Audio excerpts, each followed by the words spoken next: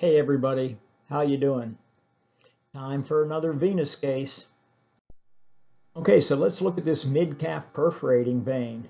Gee, looks pretty large, 8.2 millimeters.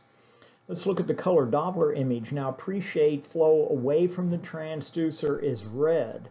So flow superficial to deep should be red color, so that's normal flow. Outward flow or reflux would be blue. However, when we watch this, we see flow greater than a half a second, both into the deep system and out of the deep system into the superficial vein. So this could certainly be diagnosed as reflux. So what do you think? Would you call this a pathologic perforating vein?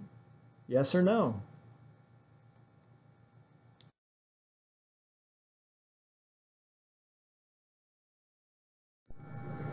So if you said yes, sadly, you're wrong. You should have said, I need more information.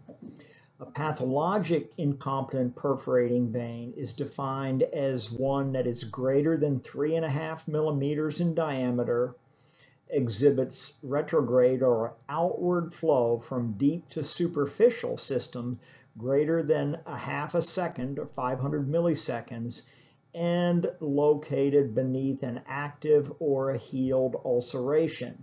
So you need to know what the skin condition is of that patient before you can define a pathologic perforating vein. And I apologize for putting up one of the worst venous ulcerations we've had in some time.